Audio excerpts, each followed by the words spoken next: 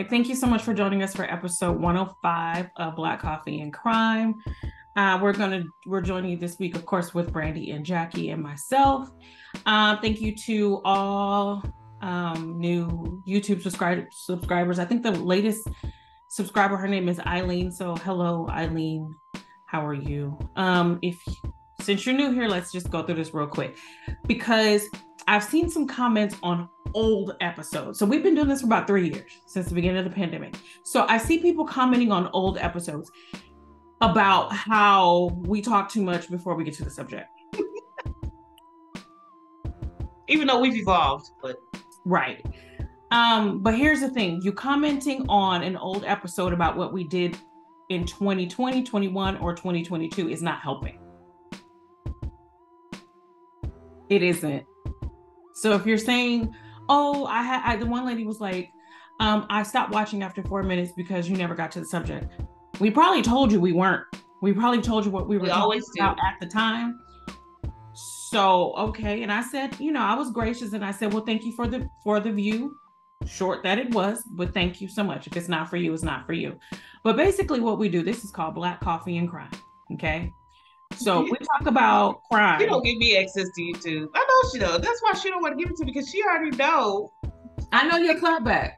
So we got to be like, well, nobody asked you to watch in first place. I mean, they go to know. The hell?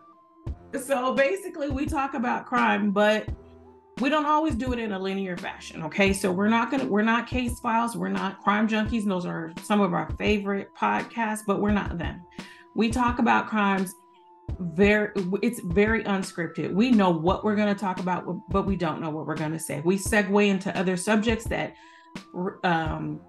correlate or correspond to what we're talking about. Sometimes we just veer off altogether, but we can do that. It's our show. If at any time you are triggered by anything that we have to say, please exit out of them. Just hit the X in the corner and just go look at something else. We don't mean to offend you, but sometimes we might say something that's not to your liking. We get it. We're not law enforcement professionals. We are not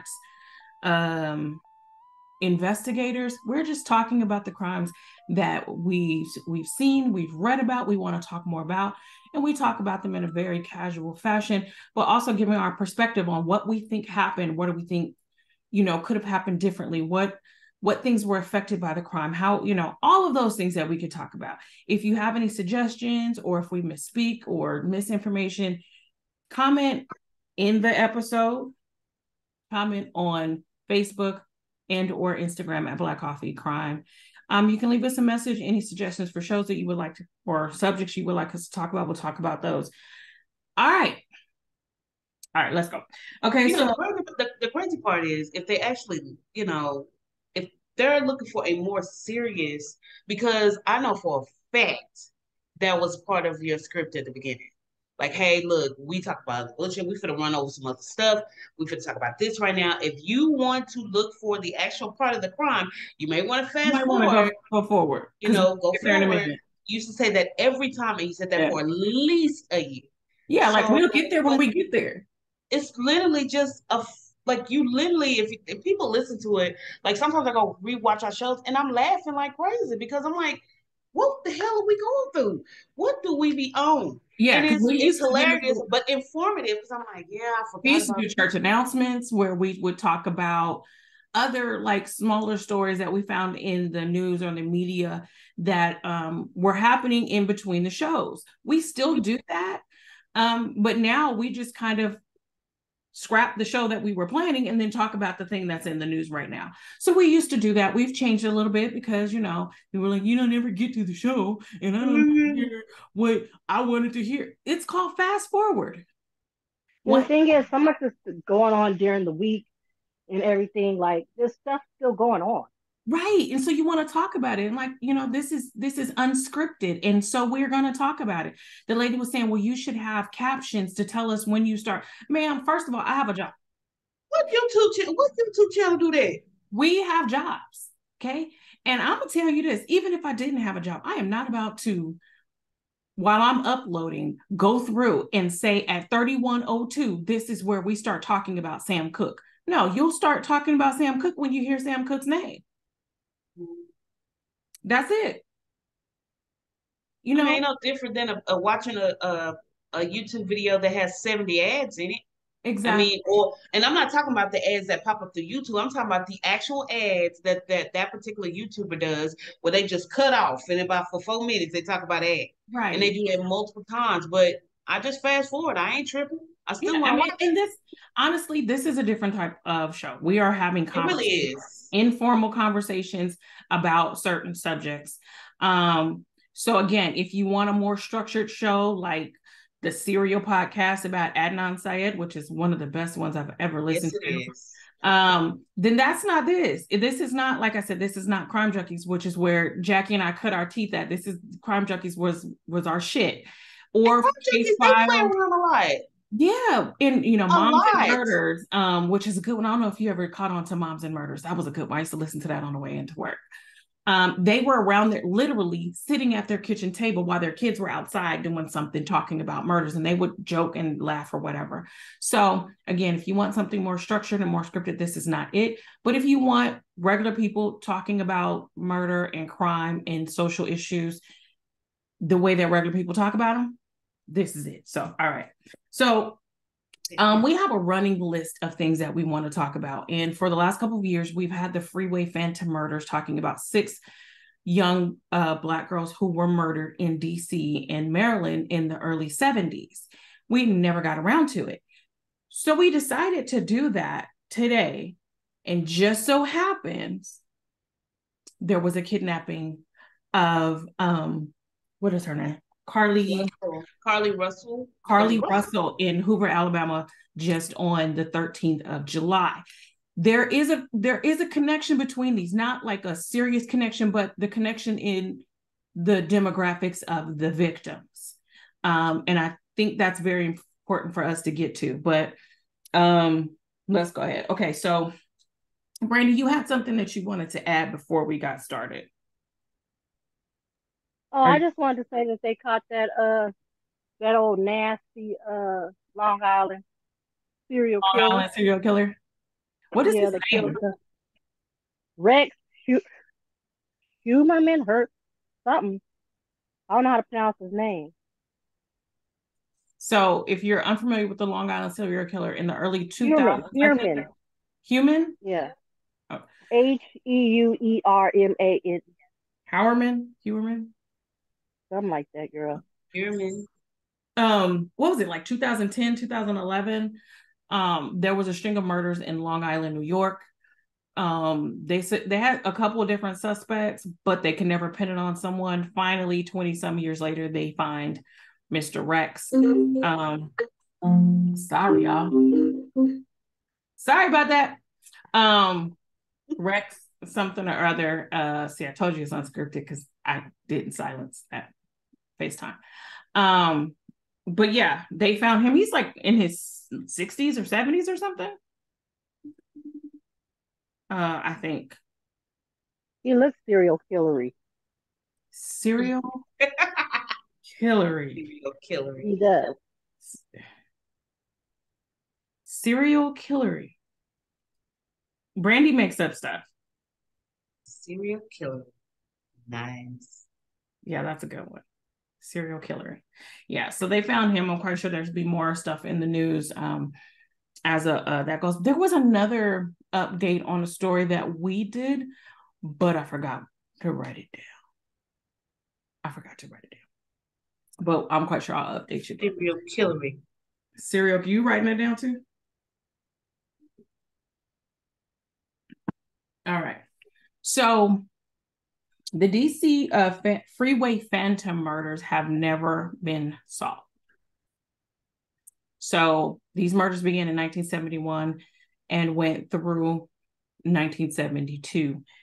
And there were 6 girls, a couple of suspects, but no one really panned out. And for the most part, there's no evidence. After all these years, I got these gnats in Texas. Jesus.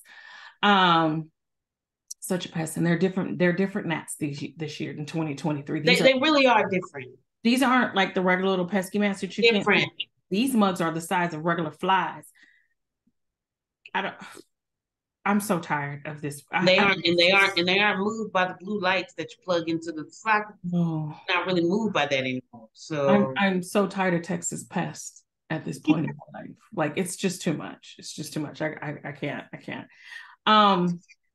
So basically, these unsolved murders, if you know anything about what happened, where'd she go? you'll see when you watch it. Oh, yeah, my camera just jumped up and jumped up and did its own thing. I think it was a pop lock. I can't today. You'll watch it and be like, I'm just gonna let it go. Okay. We're just gonna let it go. Gonna let it keep going. Yes. Okay, are we signed in? Okay, we're good. Okay. So beginning in April of 1971, you got like a DC neighborhood, predominantly Black. And during the 70s and wait, we're jumping right to the story. We're not talking about what's her face. Ooh. What Russell? Carlee. We're gonna talk about Carlee at the end. Yeah, at the end, and how she relates to this. Because she is worthy of talking about and what's going on with her. But if you grew up in the 70s or the 80s, you knew that this was a period where you could send your kids outside from sunup to sundown. You could send your kids to the store and really largely not worry about if they were going to come back, because these were neighborhoods where everyone literally knew everyone. And you could send your 5 or 6-year-old kid to the store with some quarters to go get a loaf of bread or whatever, and then they would come back. Well, in April of 1971, Carol Spinks was sent to the store. She was 13 years old. She was sent to the store. And by her sister. Not her mama. Because her mama told her not to go anywhere. Yes. She was sent by her older sister, who lived in the same apartment complex, to the store. She thought, hey, I can trust her to go to the store. Everything will be fine. However, Jesus. However, a couple of hours later, she did not come back. Then they found her deceased. The way that her story goes is that she was found 6 days later behind St. Elizabeth's Hospital. And after they found her, they did find that she had been physically and sexually abused, and she was missing her shoes. Was she strangled as well? Mm-hmm. Yes. And the thing is that they believe that she was kept alive for a few days before she was killed. Mm-hmm. Yeah, I think she had undigested food in her stomach, showing that they had fed her. Yeah. So she was, she was kept alive for a little while. So who knows how much abuse that she went through before this. The second victim was Brenda Crockett. She's not the second victim. Second victim was Darlenia Johnson. She was from Congress Heights. I'm not sure where these neighborhoods are, but basically she was on her way to a little summer job. This was in July of 1971. Someone may have seen her get into a Black car with a Black male, African-American male, and then her body was found 11 days later. The thing about Darlenia is that someone called the police to tell the police that they saw a body. The police go out to the general area and check. They say they didn't find anything, but then 6 days later, after the first call, they go back out and they find her decomposed body. You think they checked? No. They did. So they don't care nothing about no little Black body. There's no way you possibly went and checked the exact same area and the body pop up. The body was there already. And the decomposition of it had already let it be known that it had been there in that baking sun forever. So you would have smelled it. You would have smelled it even if you didn't see it. The thing about Darlenia is they got an anonymous call who basically gave X marks the spot where the body was. Mm-hmm. And the body was exactly where the caller said it was a couple of days later. They don't know because she was so decomposed, and it was summer and it's very humid and hot in DC, which, you know, it's not DC, is in the South. They weren't able to tell if she had been sexually assaulted, but they did find signs of strangulation. She also did not have her shoes on. What is with the shoes? Souvenirs. Yeah, I guess so. Souvenirs. The only one who had her shoes was the last victim. The very last victim. It's the only one who had her shoes. The next was a 10-year-old Brenda Crockett. Okay, so she goes. She was sent to the store by her mother. She was 10 years old. She was sent to the store by her mother. A couple of hours after she was supposed to come back, there's a call. Her little sister answers it. And she's telling him, but the family is already outside looking for Brenda. They're already outside. Like, they're already looking for her. But her little sister's at home. She answers and she says that a white man picked her up and she's coming home. And then she says bye. She hangs up. The call back, and then it was her again. And this is the time the stepfather answers the phone, and she says, "Did my mom see me?" Basically, you know, did she see me? And so the stepfather's like, "Tell the man to come to the phone." He hears some steps, and the little girl says, "I'll see you," and hangs up. That's the last they hear from her. She is found the next day by a hitchhiker, no shoes on, near Prince George County, and she was assaulted and strangled with a scarf found around her neck. She was 10. And it just, I heard about the story. Kind of like he was definitely taunting. By then he got cocky. He's cocky now. Mm-hmm. Oh, look, I'm just getting away with it. Definitely wasn't a white man. I stand by that. I think he told her to say those exact words, which is what she said, because he was trying to manipulate her into saying that. I'm standing by the fact that it was a black man. I'm 100%. I'm very convinced myself that it was a black man, because you would have spotted a white man in that black. Well, they said they found Negro pubic hairs on the body, so that were not of the girl. So, which girl? I think it was on 2 of them. I can't remember which one. Okay. The 4th girl was Namasha Yates. She was 12. This happened in October. She was walking home from the store. Again, kidnapped, assaulted, and strangled. She was found within 3 hours, a couple hours, also in Prince George County, Maryland. Her shoes were missing. This time they found some unidentified green carpet or rug fibers on her body. Someone said they might have seen her get into a blue Volkswagen.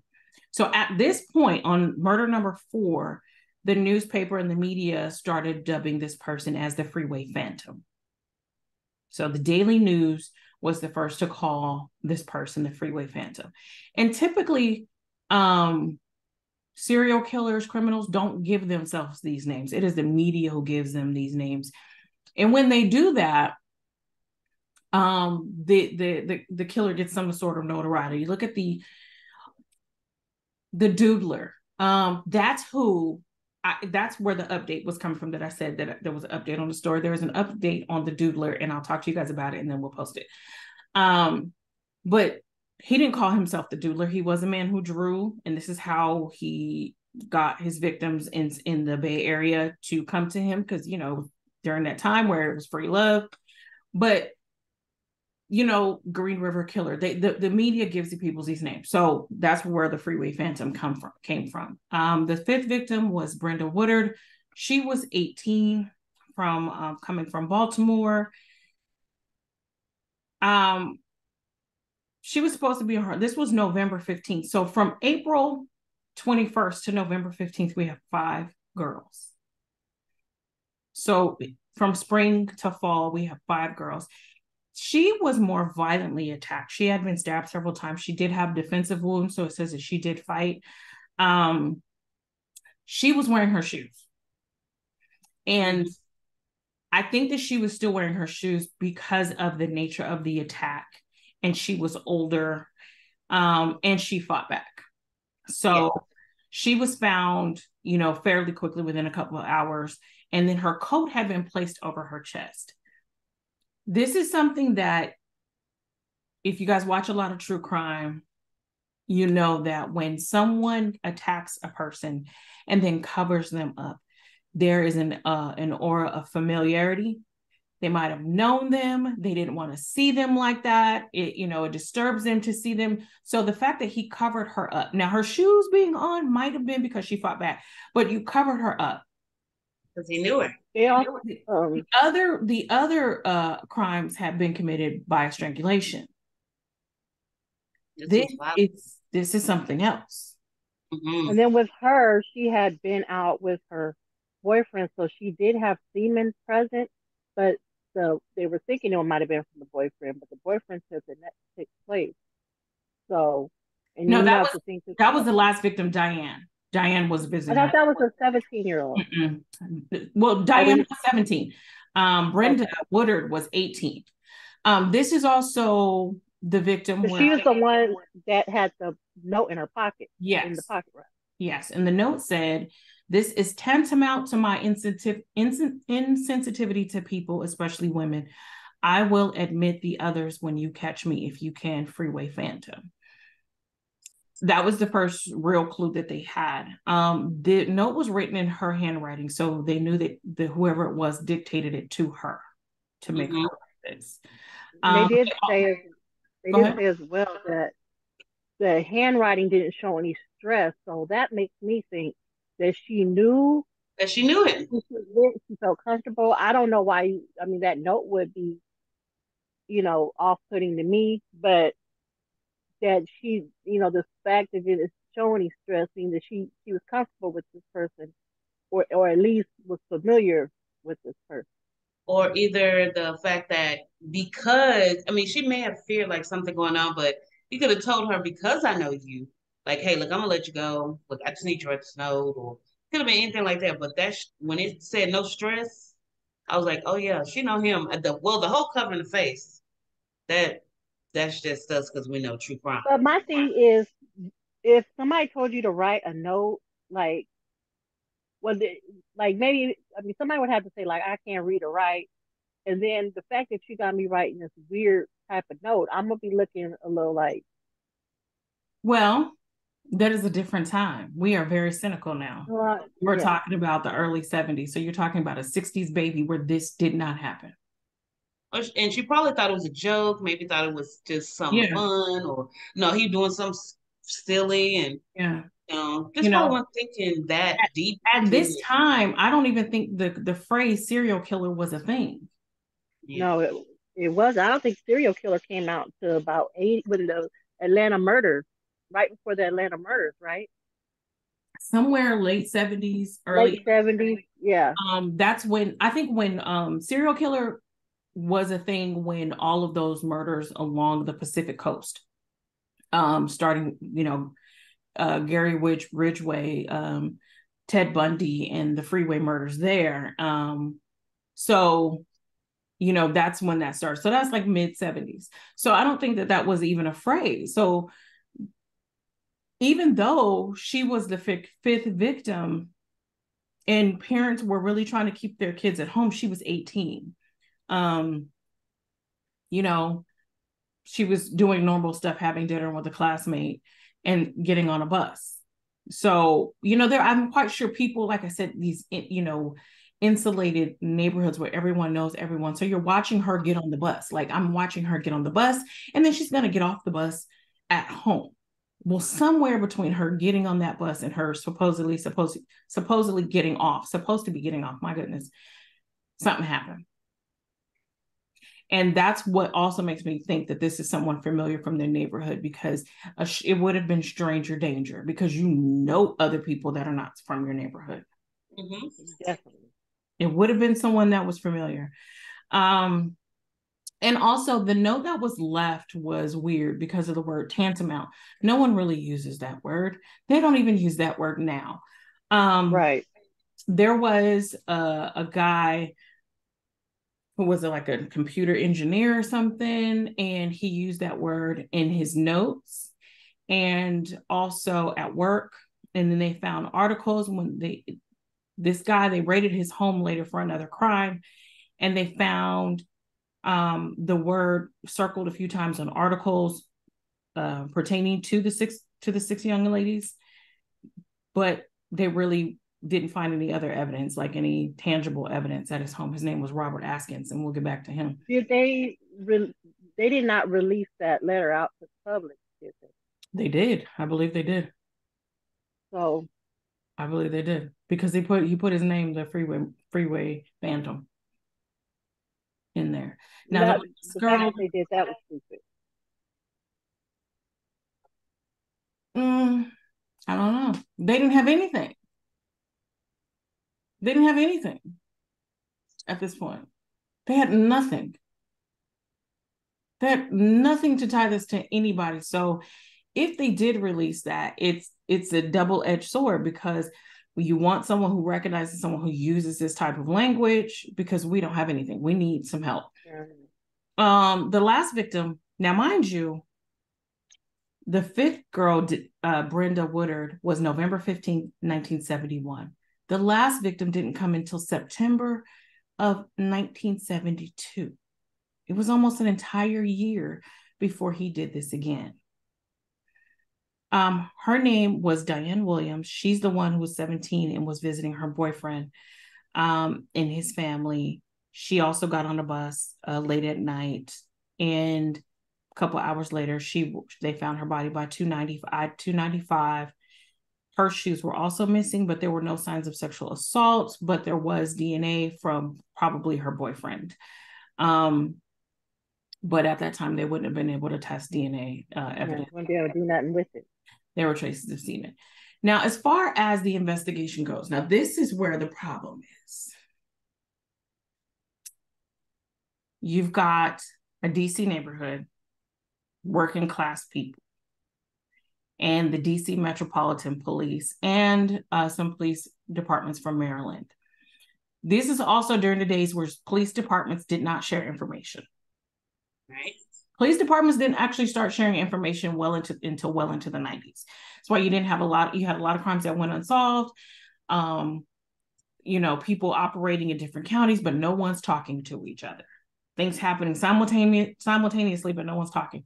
So they kind of formed this task force, but it really didn't go anywhere. They didn't have any evidence. And like Brandy said, you're dealing with poor Black kids. You've already got a distrust of the police. These people already don't trust the police. Mm-hmm. They already don't trust the police. And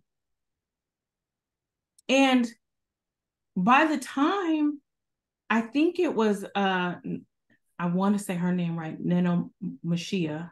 How are you guys saying her name?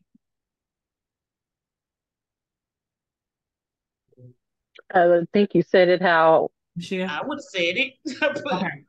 By the time she was found, they had already started misplacing evidence, purging evidence by this time, purging the files. One of the big reasons why this has gone for so long is because they've misfiled information. They purged the files. It's been missing. They didn't do anything with it. They didn't follow up leads. And then also, by the time you have the last victim, the FBI took over a little bit. They got involved. But then the Watergate scandal involving Richard Nixon happened, so they abandoned it. And so, I just, it's something weird that you have the murder of 6 young girls in the nation's capital, and 50 years later, you guys still don't know who did it. Right. It's amazing. It's just so infuriating that It hasn't been solved. And then the reason it wasn't solved is Exactly. just like, and then they closed the damn case. Yeah. Yeah, so they closed the case. Now, the DC Metropolitan Police say that they've never, well, they closed it and they've reopened it, and right now it's an open case still. The police departments in Maryland are like, nah, we done. We done. We don't have enough to even do anything. Their cold case people are like, nah, we're not even touching it. We don't have nothing. Now, It wasn't even really reopened until the black woman who had been worked on the case kind of back in the day kind of took over. And we always got to save ourselves. Remain Nobody else gonna pay attention. is her name, and she came in at the tail end of the cases, and she felt like they're not doing anything, they're not paying attention. She retired like after 40 years. She in 1987, I think, or something. She reopened the case in 1987. And then she was able, when she retired, she was able to keep those files that were available. So she has really made this her passion project to find, and she's still alive. Now, there is a podcast called The Freeway Phantom by Celeste Headley, which came out this May, and there's 10 episodes. You can find it on our iHeartRadio, Apple Podcast. But basically, this podcast talks about the socioeconomic reasons why, the social reasons, the economic reasons, the racial reasons why this case was never solved, or why they never got far with this case. So yeah, the evidence had already been started to be thrown out by the time, before the last murder. Feel like there was nothing. Like besides that, pictures, no, there was nothing. The pictures, their clothing, Nothing. nothing. So they can't even go back and test the semen evidence that they found on on Diane Williams. They can't even go back because it's gone. You have 5 pairs of shoes that are missing, but you have the girl's clothes. You have the scarf that was on one of the little girls' necks. The pubic hair. The pubic hairs. You had at the time all kinds of trace evidence, but there was just today, I was on TikTok, and there was a young lady. She was talking about something called necropolitics. I had never heard of this before. And she brought up this man's name. His name is Ashile Mamembe. And he wrote a paper for the European Center for Populist Studies. And necropolitics is basically the use of social and political powers to dictate how some people may live and how some must die.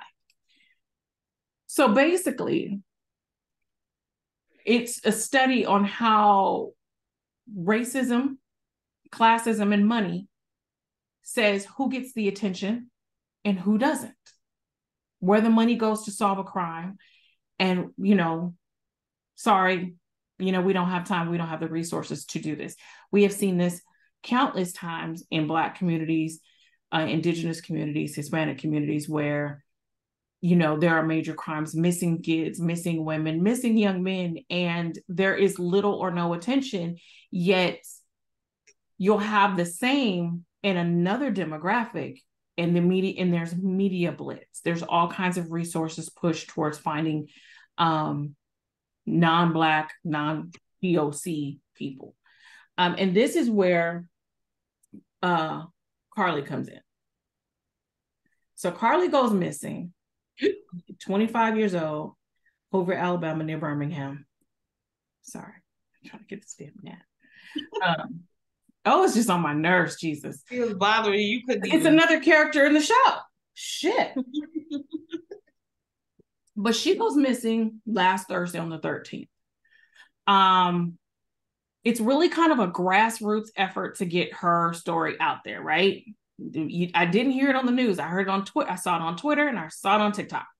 Then I saw it on the news. So for 48 hours, we're looking for her. Everybody's praying and rooting for her. We're watching the video of the dash cam. We're watching all of this. Saturday night, she comes home. Okay. But why is it a problem that she actually survived? This is what necropolitics is that because she's Black, and can't nobody convince me differently, because she's Black, we thought that she would not survive. Because one, we never see it. You very rarely see Black victims come home. But now it's a problem that she actually survived her ordeal, because now people are like, oh, it's a hoax.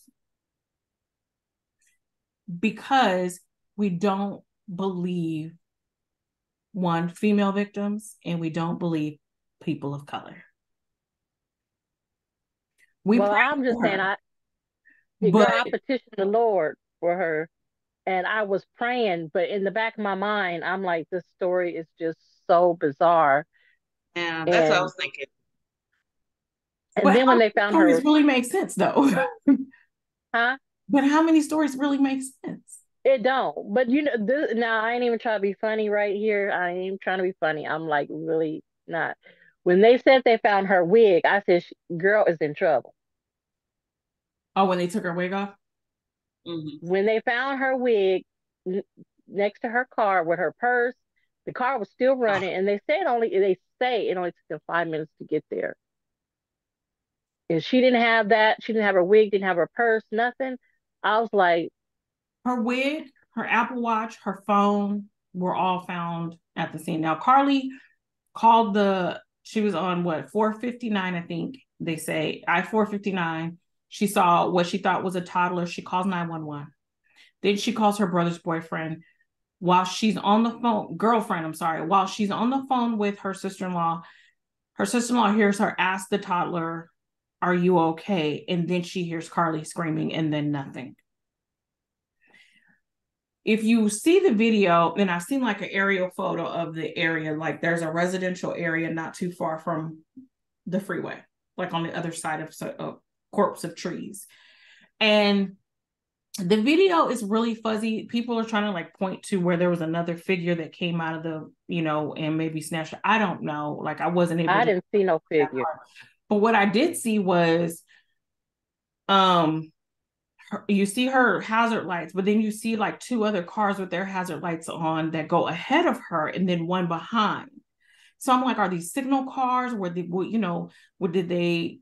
going slow, and then or were they parked on the side of the road and saw her take the bait? Where's the baby? Was it a baby? Yeah, because nobody else reported that they saw the baby. Nobody reported it. The way I took it, because I'm like BW, not gonna lie. I said I definitely pray for her. I definitely am glad she's home, but it's very odd. So it's just a lot of it is just so odd. But because it's so tricky to say that this couldn't have happened, I can't say that. I can't say it couldn't happen to her, because it could happen. She could have survived. She could have got back.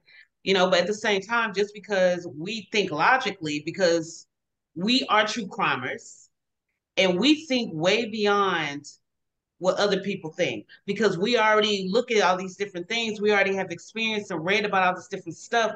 We've seen things that shouldn't have happened happen. We have all those type of things because we're critical thinkers.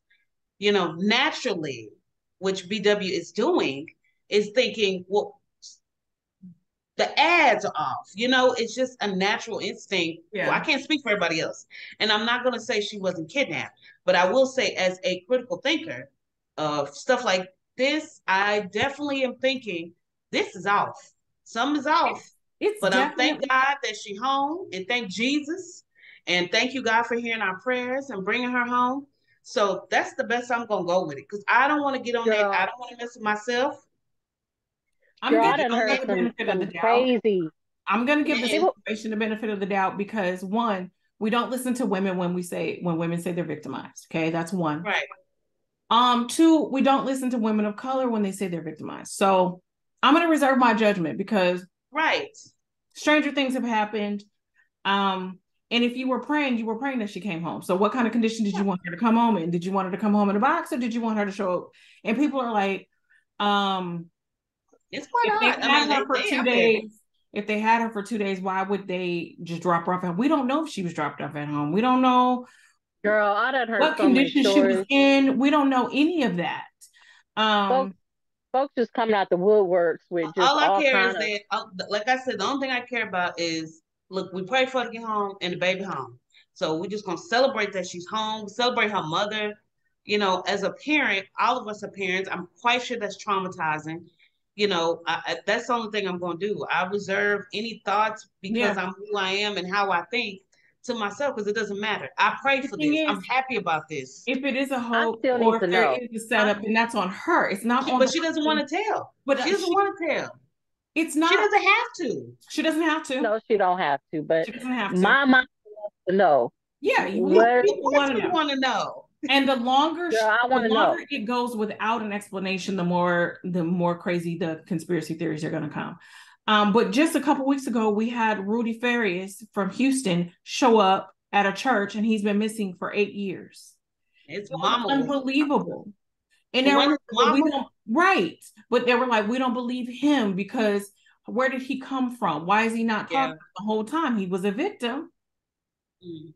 The whole time he was a Girl, victim, not the type of victim that we expected him to be.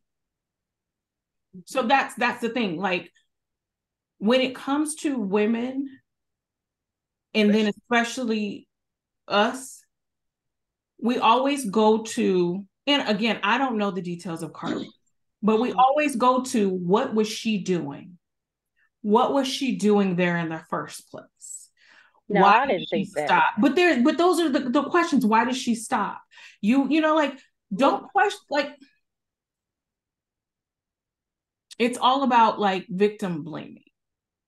Well, I really was worried thinking about it because I go to Birmingham a lot, Mm-hmm. and I drive by myself, and I was uh, talking about this with my sister that if I saw a baby on the side of the road,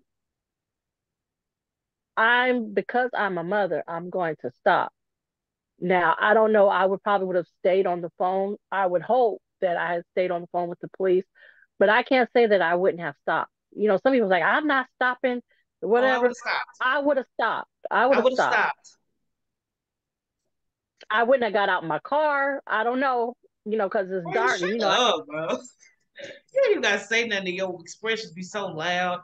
But Granny I ain't. would have She gonna stopped. keep on I would driving. have Well, some stopped. people said that they would have went to the next exit and then called from wherever that I saw a baby or whatever mile marker. But I now, pop. now would I have gotten out the car? I don't know. But I definitely would have pulled up there and I definitely would have stopped. I definitely would have been on the phone 911, acting, like, hey, oh my God, there's a baby out here. Somebody needs to get here. And considering, like you said, the time frame for the cops getting there, which is in the video, is literally like a couple of minutes. I definitely would have waited. So I'm not 100% sure I would have got out the car, but I definitely would have put over there with that kid. But that's And the she wasn't like she was out and on a desolate road. Like she she was in a well populated area where Maybe because it's just uh so black. yeah, and I I'm think not they said familiar. she had left the Summit, which is a mall there that I know very Okay. well. but my She thing left is the if it was Summit. a hoax, why would you call 911 from the site? I mean, like if it was a hoax, why would you call 911 to have yourself recorded? Well, then they heard I didn't her see the say, dash cam. I saw that aerial footage. I never saw the dash cam. but my thing is nobody else saw. But I mean, it could have been dark, and she definitely passed the baby. Had to pull over afterwards. And like I said, if I seen a baby on the side, or the conspiracy theorists saying it was a little person in a diaper and all kind of craziness. But if I seen a baby, Hey, I'd right back. probably. And this is a place that I travel often. Like, I know this freeway, I know this area. This is my neighborhood. I, travel home, often. I probably would have stopped. I probably would have stopped, even though I'm not from Birmingham and I'm just going to my doctor's appointment and coming home. Cause I'm like, I definitely there's would have a baby. stopped. I definitely would have stopped. And I'm getting out because it's a baby. It's a baby. One of my Yeah, it's a sisters, it's a baby. baby on the freeway. So I can't go to the That's next exit scary. because that baby is going to be roadkill in just a second. And what am Mhm. I going to do with myself if I was like, you know what, just pass that baby up because look what happened to Carlee. I'm going to go to the next exit. And then you Or hear, somebody else will stop. right, somebody else is going to stop. We have that phenomenon where you think someone else is going to do it. Someone else will do it. And then that's so it's socially, I think that we've lost our sensitivity because we've been in this media age, we've seen too much that we're just insensitive now. In hindsight, people are going to say, I wouldn't have stopped. I would have did this. I would have did that. But that's because she ended up missing. You're looking back at her. I know I would have stopped. I would have stopped. I'm a mom. And as far as the trafficking, anybody can be trafficked. Anybody can be trafficked. They were saying she couldn't be trafficked? No, but I'm just saying. But I'm just saying, like anybody, because everybody can be trafficked. A trafficked grandma can be trafficked. Right. There's a sick, twisted taste for everything. Alabama is adjacent to Georgia. Atlanta is the biggest trafficking hub. One of the biggest trafficking hubs in the world because of that big ass airport. Mm-hmm. So who's to say it wouldn't take long to get from Birmingham to Atlanta or wherever, to Mobile. Well, probably longer to get to Mobile than it would be to Atlanta. But it'd be about a little bit longer to get to Mobile, but you got the port it'd be about 4 hours to get to Atlanta. About 6 to get to Mobile. Well, for where I am is 6. Oh, then it's about 7.5. No, because Birmingham's below me. I'm at the very top of the state. So a little bit less, yeah. A bit less. I forget that you way up there by Tennessee. But like she could have been, well, at this point, she's a victim. That's why, we just gonna leave it at that. At this point, she is a victim. The reason I say that there's a connection between her and these 6 girls is because of the attention. Now Carlee got the attention because people spread the news on social media, but at first there was nothing. Right. There was nothing. You didn't hear a young woman got kidnapped on the news on CNN. You heard it. No, we did that. Black folks in social media. It was a grassroots. We're gonna share this until somebody. As we've done almost a lot of things lately. Until somebody do something. Unfortunately, those 6 girls didn't have that. And then you're talking about also, these are poor working people. The city probably, it's so sad. And without social media, Carlee wouldn't have had that opportunity. Carlee wouldn't have had none of this, attention or, to her case, and would never have happened. Never. Yeah. And I think people were a little a little about the mom's statement, which, the mom can say whatever she wants to say, it's her child. But I think people were a little put off by her statement, saying, something about negativity and rumors and stuff like that. And they don't owe you anything to tell you exactly everything that happened, and it's an ongoing investigation. They can't say everything, but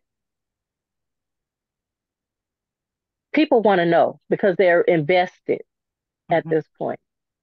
And really, it's only been a few days. It's only been a few days, and then we'll probably know by midweek something. But people are just invested, and they want to know. They want to know what happened. I believe, yes, we do want to know what happens, but Black people, and I'm saying this because we're Black and we could talk about Black people shit. Anytime something happens to a Black person, Black child, if you ain't Black, don't get in this conversation. Right. Because you could apply this to yourself and your community if it fits. Okay. We just talk about Black folks because we Black. Okay. It's just an example. They be like, oh, they did it. Let me hurry. Yeah, No, don't you do it. does this Not up, only not up. apply to Black people? No, it Brandy doesn't. can't hold me then. Just Don't get up in here. if the situation Well, I'm an fits you, expert in being a Black person, so um, yeah, if for Oh, some not reason the us. situation is similar to you, then just apply it to your situation. I'm just using this as an example. But anytime a Black person gets shot, is a victim of any sort of crime, the burden of proof becomes ours, not the perpetrator. As a victim, we have to prove our victimhood. We have to prove that we are worthy of grace, of the grace of society to say that we are a victim. Anytime, think about Tamir Rice's mom. The boy was 12, and every mother has to have a press conference to defend their child's victimhood.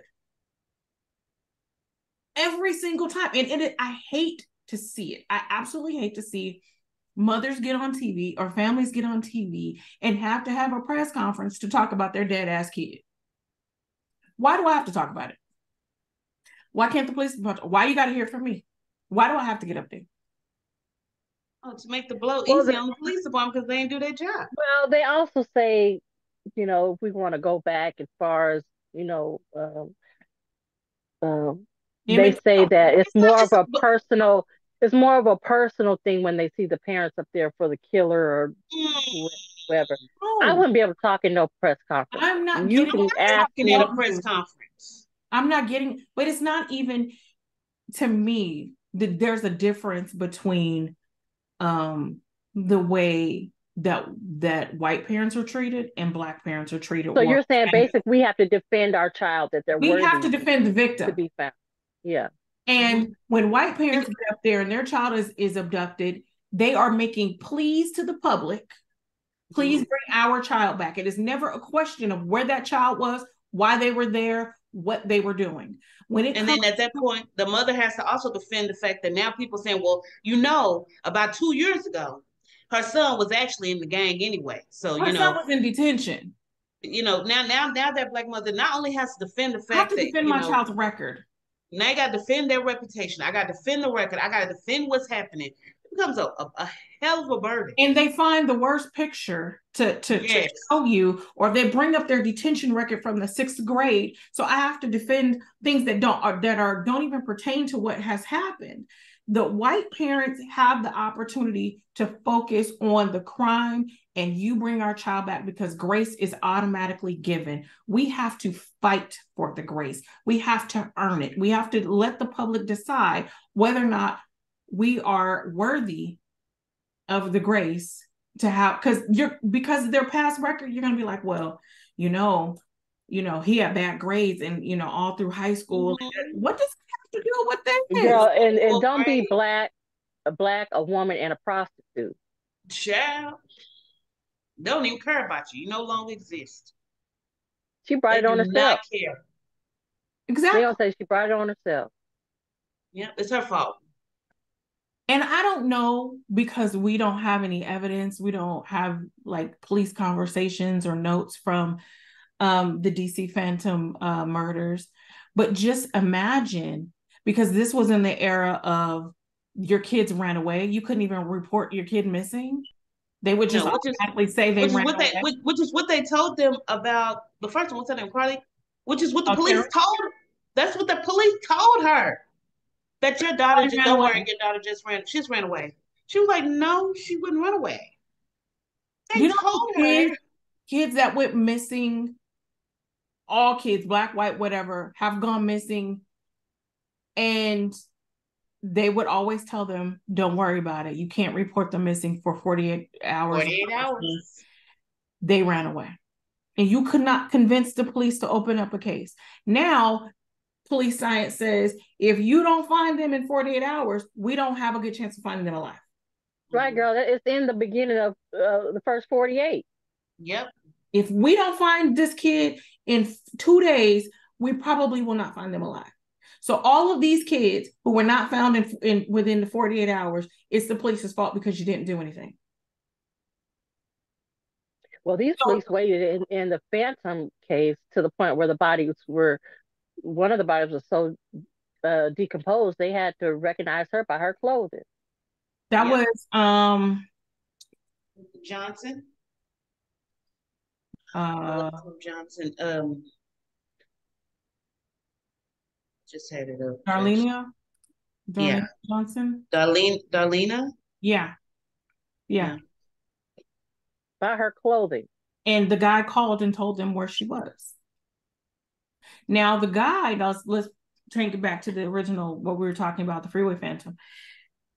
The guy that they really suspect, so they had these Green Vega rapists. It was like a group of rapists that were a gang of rapists that were in the area. They interviewed them. There was some jailhouse confessions or whatever. But they didn't pan out. Now, the guy that they really suspect, and he's dead now, was Robert Askins. They say that he had a connection to St. Elizabeth's Hospital. He was a rapist and a murderer who had been convicted and sent to St. Elizabeth's Hospital. He had been let go. When he got out, he assaulted somebody. When he got out of the hospital, he assaulted somebody and kept doing it for years. So they're saying that period from November of that gap was, whoever did this was probably in jail. That's exactly what I thought. Mm-hmm. Probably in jail. Now that might coincide with Askin's record, but they didn't have any physical evidence. They found circumstantial evidence in his house because they raided his house in 1972. They raided his house and they found like references to the word tantamount, like he was obsessed with the word, and then pictures and articles about the murders, but they didn't have any physical evidence. Or if they did have physical evidence, they couldn't tie it to anything because they started to purge the shit. So they really believe that this was the guy who did it. That Robert asked me, he was an African-American man. So when I first heard about this, I was like, is it a white man? And then I was like, you can't have no white man coming in the hood and don't nobody know. Nope. Not with that time. That guy, did the people in the neighborhood, was he from the neighborhood? I don't think so. But I didn't see anything about him being from the neighborhood. He looked like any other weirdo, transient. Or it could look like any older brother or whoever, is it's a low socioeconomic neighborhood. You see people hanging in front of the liquor store, the corner store, and if you see these people often, I mean, you're not going to have any fear if you see some random, downtrodden person, because,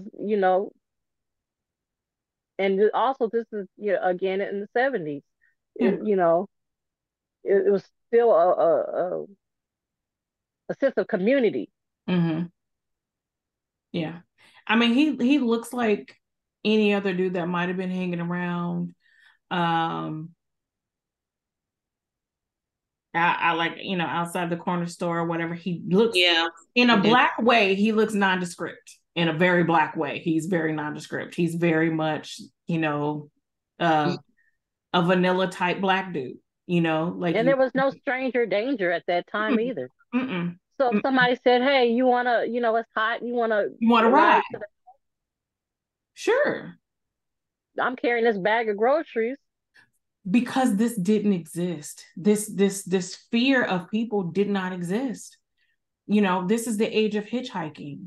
And also, I think we talked about this the last show when we talked about how I think I said that when I see people who look like me, I think that these are my people. And I think that they will protect me no matter what. They would have had that. This man looks like my uncle. This man looks like me. This man looks like my dad. So we are a part of a larger community. This man will protect me. I have no fear of this man. Right. I have no fear of this man, because why would he hurt me? He doesn't know me. And that's what would have been the sentiment. He doesn't know me. I didn't do anything to him. He's offering me a ride. I'm going to take the ride. You know, there was no, there wasn't the, and I'm quite sure that there were, of course. That's probably exactly how Brenda felt.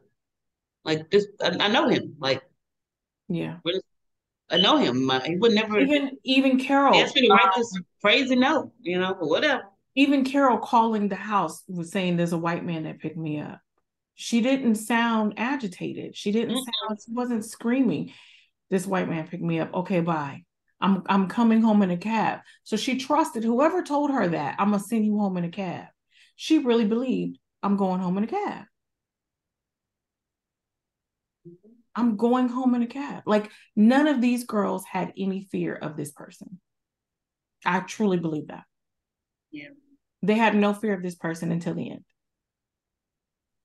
Yeah. No fear. And I think that he had seen these little girls a lot of times. Did he pick them? I don't think he picked them out. Like I'm gonna get her. I think it was just where they scoping the area. Where they were at the time. Where they happened to be if he was around. And funny, like the period, his first one with Carol, and then to jump to Darlene, April of 71 to July. Like he goes like 2.5 months.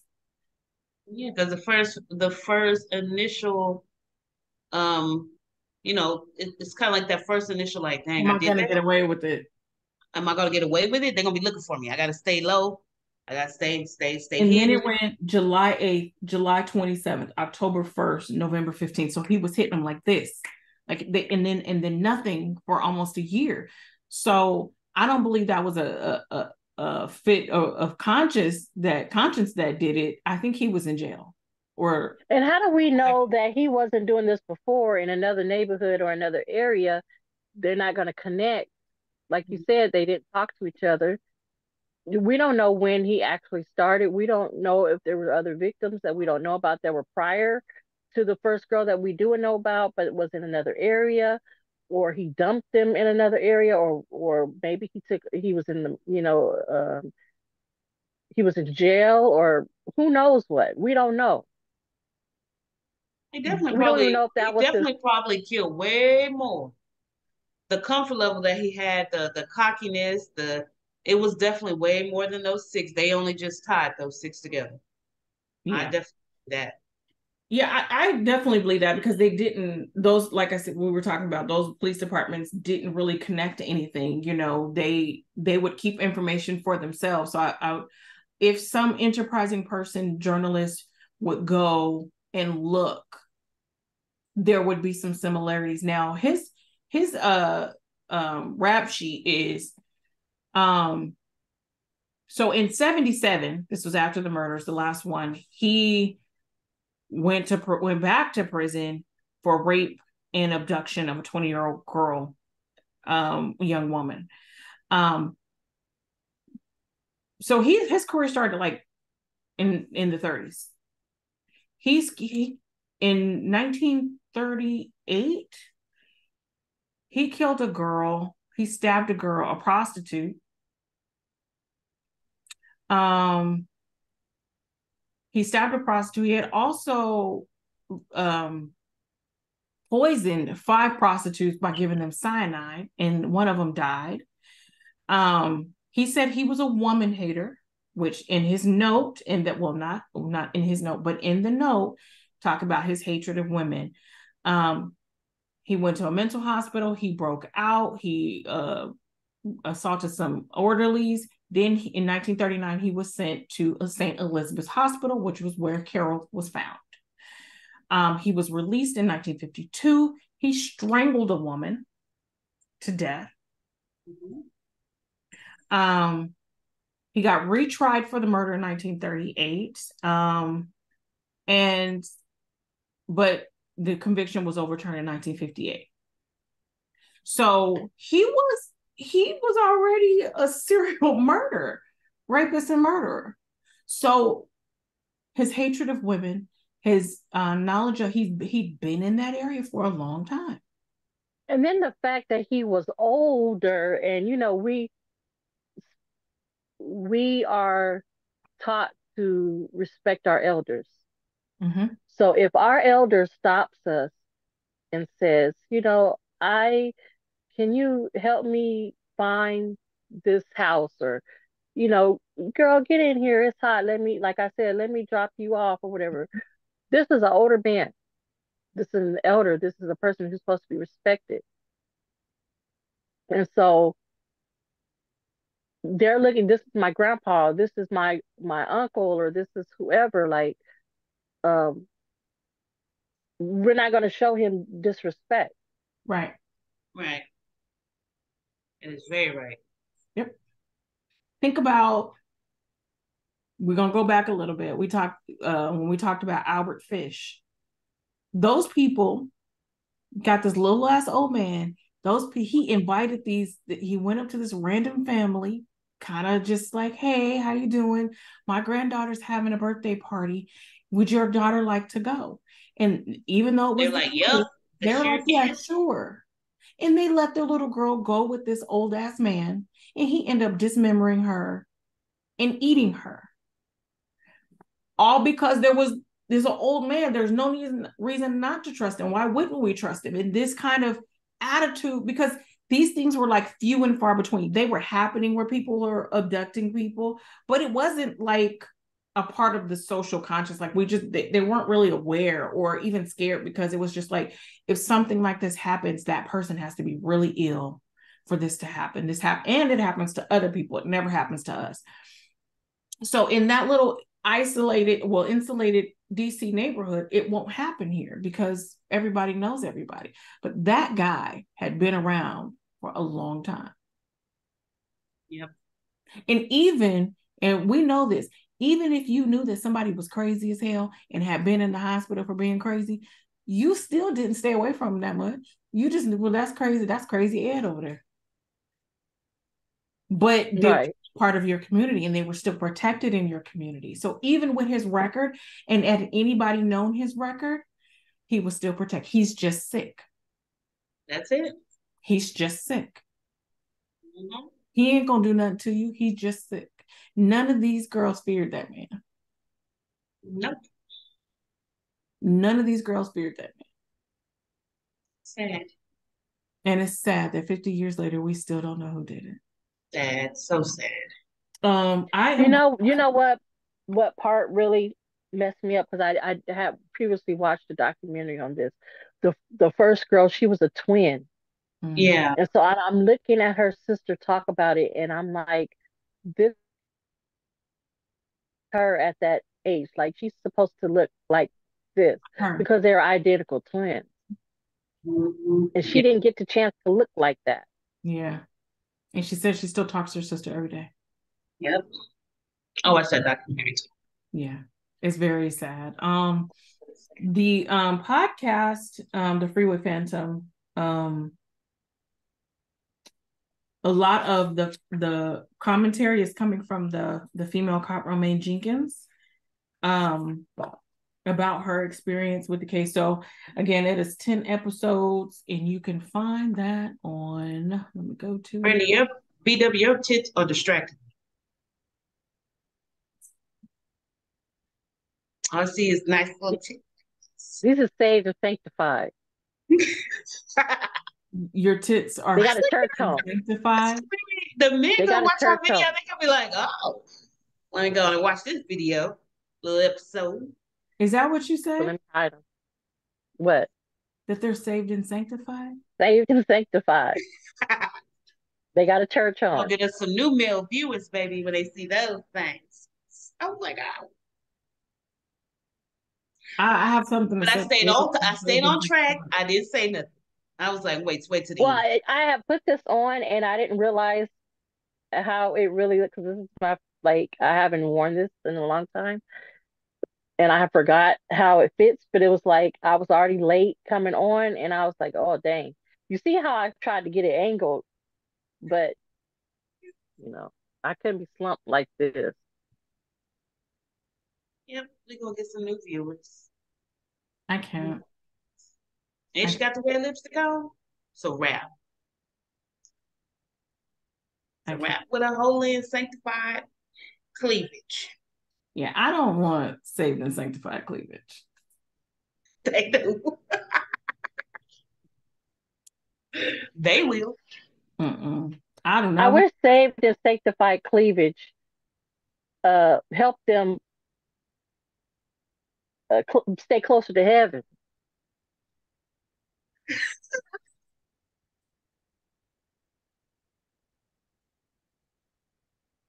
The last we live in a simple world. Yes. And that's why we got to go ahead and end the show because of shit like that. Dang it. That right there. Do it. That right there. Close to the head. We can't all be like Janelle Monáe. No. Now those That's my wife. are saved and sanctified. That's my wife. Perfect. And I feel stand for They her. sit up and look at you and smile. They like, do. like Yorkies. Just Like a pair of Yorkies just sitting up and just Like a old Ole Mills picture, girl. It'll never go out of style. No, oh my gosh. never. They are absolutely perfect. And I would aspire to have those. However, I got past that size. I don't think I was ever that size. You had to. Everybody had to. You had to start there. You just can't wake up and be like, Okay, so I started with a training bra and then I woke up and they were big. Period. I went from a training bra to big boobs, 4th grade. There was never. Well, I remember those. I never and, had Monet boobs. you know what? I I look think back. I did go from a training bra to literally into a C cup. Literally. I was wearing a training bra until I got pregnant. So Whatever. I care. and I oh goodness, you couldn't tell me. I wanted breasts so bad because I didn't have none. And then if my stomach wasn't so big, I would definitely go down a size. But since my stomach, you don't want your titties behind your stomach. What? What? You want them in front of your stomach. So yeah. Until I get rid of this stomach, they're gonna have to stay big. Wow. This probably what that lady was talking about. Oh, okay. Well, wait Yeah, we the did end. make a turn. This is not the end But of the show. it was Jackie's fault. It is your fault, Jackie, because you started talking about it. I did good. The numbers be you. I was gonna let her make it the entire time because I seen him when she first came on the camera, and I was like, "Oh, we just doing this today?" Wait till you see the edit. Do you see why I got her? When you see the edit, I'm not gonna tell you. When you see the edit and you message us, I then you'll saw see them when they first appeared. No. It's just like I'm not gonna say nothing. I just want to say that the show did not derail because of anything I said. This time. And this was a really good on-topic show. Yes, it was. Until the end. We made it to the end, though. We made it to the end. We normally don't. Close to the end. We normally don't. Well, I appreciate both of y'all, from you, Jackie, refraining from even mentioning them until the last minute. Thank you. Because they've been there the whole time. And I just didn't say nothing. Yep. See, I lifted up my phone and it's still there. I just figured you just wanted to come on here and be a Jezebel. I don't know if well, I put the dress on and there was nothing I could do. She got her titties out and red lipstick. I don't know what That's y'all. That's what I said. I mean, you did say you had to. I didn't get to put my earrings on because of my tardiness. I didn't get to put my big earrings on. That would have probably took away the attention. because of my tardiness. So you did say that Nah. you're trying to get your roof replaced. So I don't know if you thought this, you was gonna get some live bids. Maybe the earrings wouldn't I have.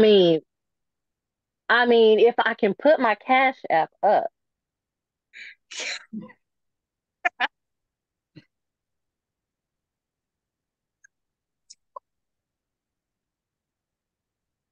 We are not. I would take all bids and offers. We're not paying for boobs today. I'll take all bids and offerings. Because your girl do got to get her roof fit. Money sign. We're gonna have to pray about that. Hopefully my mama don't see this because she's gonna have a scripture for me. Yes, she will. She's gonna be on the prayer line. Talk about, you got your boobs out, Freddie. You're prostituting. She said though that it was a holy and sanctified. Have you met Brandy's mama? No, I'm saying I know that's the lead. Brandy already gave us a synopsis or whatever you call it of her mom. Her mom is beyond saved and sanctified. Do you hear me? Beyond saved and sanctified. Brandy's mama won't answer the phone in an emergency situation because she's on the prayer line. So if you are in an emergency, she's already praying for it.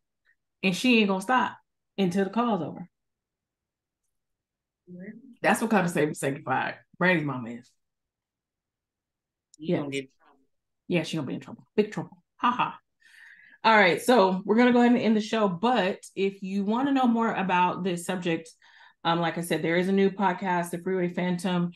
It is by Tenderfoot TV, iHeartRadio, and Black Bar Mitzvah. That's who produced the show. It is hosted by Celeste Headley. It's about 10 episodes, and go ahead and check that out. I will be listening to all of them when I have to go to the office. But yeah, if you have it, and it really does kind of, I listened to a little bit of it, was able to listen to a little bit of it, and it does go into the reasons why this is still an unsolved case. So go ahead and check that out. It is recent. It came out in May, so just over the last couple of months. So if you want to go ahead and check that out. And again, if you have any suggestions for shows, let us know. Facebook, Instagram, Black Coffee Crime, or you can comment on any of the episodes here. Be respectful at all times though, because I will tell Jackie she can respond to you. And that won't be good. Also, look at her face already. Look at her face. Yeah. Look at her face. So if Jackie has to respond, you're gonna be in trouble. I'm gonna give you a little bit of grace. Jackie don't want to give you no grace. None. She'd be coming out like immediately, like and I'd be like, I'm gonna go comment. I'm gonna go comment. Man, Jackie will send me the responses before I can send them. And she's like, do you see this shit? I'm like, oh, don't answer. Don't respond. She's like, I'm going to go. No, this is, she goes, oh, I'm going to go address it. Oh, because I'm about to get on there and it's going to say my name right there. But let me tell you what we can do on this show. We can do what we want to do on this show. This is our show. We can do what we want to do. Be respectful. Right underneath Black Coffee and Crime, my name is right underneath the radio. And yes. And one thing we do is we return energy. Okay, that's all I'm gonna say. So however you come at me or come at one of us, that's the response. Don't expect a professional response, a kind response, if that's not the kind of. I got a home church. I don't care. Do not come at us sideways. I don't. I will not handle that. Brandy is the definitely, well, BW isn't going. She's really sweet. Then you got Brand. She's gonna say it in the most classiest way possible. And then you got me. I'm coming straight hood, ratchet, ghetto. But either way, you don't get it. And I'm not none of those things, but I just tend to respond that way. All right. So be respectful, and we'll be respectful. That's all we got. But yeah, like and subscribe, share. All of that, and these episodes are every other week on Thursdays. But in the meantime, check us out on Instagram and Facebook. And good night, and enjoy that second cup, y'all. Good night.